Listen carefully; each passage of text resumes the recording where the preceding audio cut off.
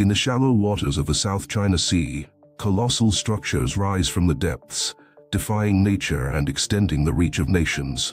These are the artificial islands, humanity's latest canvases where the ocean is converted into terra firma. Vast expanses of ocean are being transformed as countries look towards the sea for the future of urban expansion, addressing the pressing issue of land scarcity faced by thriving metropolises worldwide. This monumental endeavor, constructing artificial islands to expand urban territories, not only symbolizes human ingenuity, but also opens a Pandora's box of environmental, geopolitical, and ethical questions. We embark on a journey to understand this audacious attempt at expansion, going beyond the confines of the shore to provide new ground for humanity's ever-growing needs. What drives nations to invest billions into these mammoth projects? And is this the inevitable future of city expansion? From the engineering marvels that facilitate the rise of these artificial islands to the socio-political implications they carry, this exploration will delve deep into the very fabric of these human-made wonders. At the heart of artificial island construction is the field of marine engineering, an industry that has made leaps and bounds in technological advancement. Countries like the Netherlands, with a history of battling the sea, have championed this initiative through projects like the Palm Islands and the World in Dubai. These are more than just feats of engineering. They are statements of ambition and capability, showcasing how nations can wield technology to expand beyond their natural borders. Building artificial islands is no simple task. It involves processes like land reclamation, where millions of cubic meters of sand and rock are dredged from the ocean bed and piled to create new land masses. The scale of these projects is staggering. Dubai's Palm Jumeirah alone required over 150 million cubic meters of sand. But the process of creating an island is more than just piling sand. It requires meticulous planning and precision engineering to ensure these structures can withstand natural disasters, support infrastructures like buildings and roads, and sustain human life. As we venture into the intricacies of these constructions, we examine the complex systems in place that allow for sustainability and habitability. From cutting-edge seawalls and advanced water treatment facilities to innovative transportation systems, artificial islands are a testament to human innovation.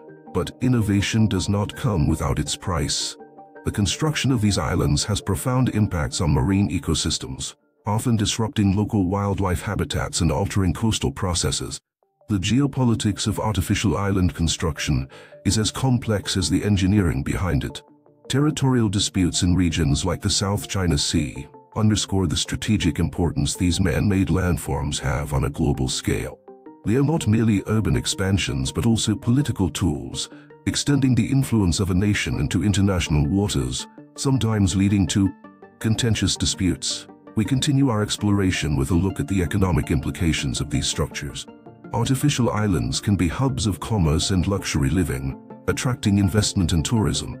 But they can also be seen as the epitome of exclusivity, accessible only to the world's most affluent, raising questions about equality and urban planning priorities. As these islands evolve, they become microcosms of society, complete with residential areas, commercial complexes, and recreational facilities. Yet, this brings forth a discussion on the social fabric that forms when humans populate an entirely new, manufactured environment. How do artificial islands shape the identity and community of their inhabitants?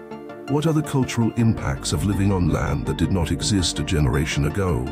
Turning our attention to the future, we consider the potential of artificial islands as part of the solution to rising sea levels due to climate change. Could these man-made landmasses be safe havens for populations displaced by the encroaching tide? This notion is tantalizing, presenting a dichotomy where the same technology that disrupts marine environments could also be humanity's arc in the face of global warming. Addressing sustainability, the narrative takes a pivot to explore the innovations being implemented to make artificial islands more eco-friendly. Architects and urban planners are experimenting with renewable energy sources, green spaces, and self-sustaining designs to mitigate the environmental impact of these structures. Pioneering projects are aiming to create carbon-neutral or even carbon-negative islands, which could redefine our understanding of sustainable living. Throughout our examination, we have witnessed the monumental scale, the technological prowess, and the diverse implications that come with building artificial islands for expanding urban territories. From their conceptualization as solutions to land scarcity, to their role in international politics, and their evolving identity as centers of innovation and sustainability, artificial islands are a testament to human resilience and adaptability. In conclusion, while the construction of artificial islands for urban expansion reflects our most extraordinary attempts at shaping the environment to our needs, it also reminds us of our responsibilities towards the ecosystems we alter and the communities we build. As these islands rise from the waters, they not only redefine coastlines, but also our relationship with the planet. We are left with a powerful testament to human ingenuity, a cautionary tale of environmental stewardship, and a glimpse into the future of urban development in a world where land is both a scarce and a crafted commodity.